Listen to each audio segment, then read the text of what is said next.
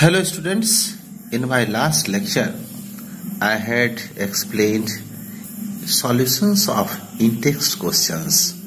Also in my previous lecture I had provided you solution of NCERT questions related to acceleration, uniform and non-uniform motion. Now today we shall introduce equations of motion. What is the meaning of equations of motion? When an object moves along a straight line with uniform acceleration, then it is possible to relate its velocity, acceleration during motion and the distance covered by it. And this relation is called equation of motion. We have three sets of equations. See one by one. First equation, V is equal to U plus AT. Suppose this is equation number 1. S is equal to UT plus half AT square, equation number 2. And 2AS is equal to V square minus U square. Or you can write it as V square is equal to U square plus 2S, equation 3. Now, with the help of these equations, we can solve numericals related to different types of motions, accelerated, uniformly accelerated motion. Now see, what is the meaning of these terms? Where U represents the initial velocity. Initial velocity. V represents the final velocity. Final velocity. T represents the time taken. A represents the acceleration, that is rate of change of velocity. We had seen our previous classes, acceleration may be both positive and negative, and I had stated you a term for negative acceleration. It is retardation or deceleration. Also here S is distance covered. Now we have already read what is the SI unit of these things. So the SI unit of distance is meter, the SI unit of acceleration is meter per second square, the SI unit of time is second. Here both U and V are velocity and SI unit of velocity is meter per second. So these are SI units. SI units of different physical quantity which we shall use during solving different numerical problems. Now you will see in your NCERT textbook that there is particular name for these equations. So this equation 1 is also called velocity time relation. So V is equal to U plus AT is also called velocity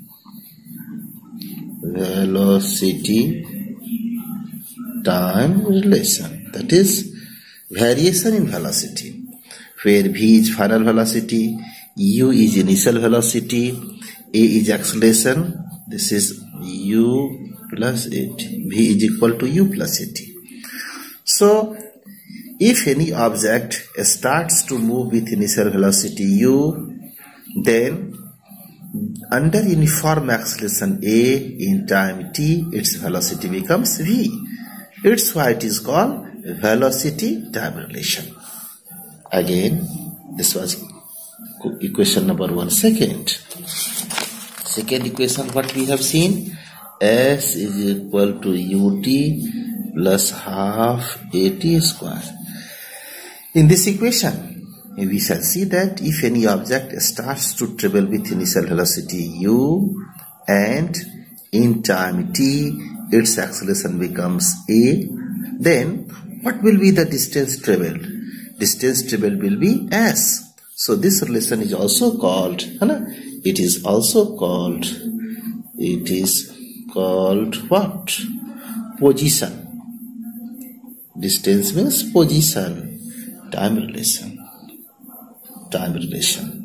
Position, time relation. That is how position changes with time.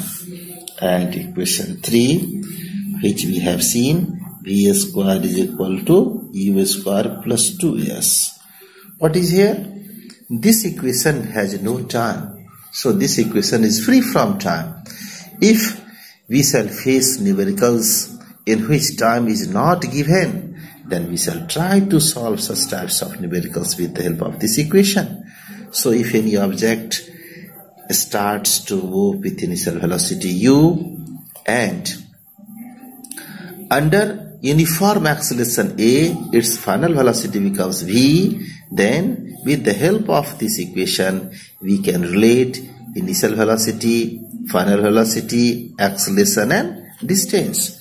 So it is called position velocity relation. Position velocity relation. Now it is very important here that in class 9 we have read graphical proof of these equations. You will see in different books there is given mathematical proof also, but according to our NCERT CBSE norms, according to our CBSE syllabus, we have to prove all these three equations graphically. So one by one we shall see graphical proof of equations. During examination, you will see that derive velocity time relation graphically. So now it should be very clear to you that what is velocity time relation.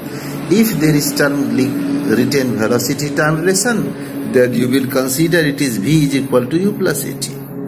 If during examination it is written that derive position time relation, then certainly this equation should come into our consideration. So this is position time relation. And if you have given derive graphically position velocity relation, then this one is position velocity relation. So go through these facts 2 times, 3 times and try really learn what is velocity time relation, what is position time relation and what is position velocity relation. So first of all, try to learn these things, and now we shall graphically prove one by one all the 3 equations of motion. Thanks. Thank you very much.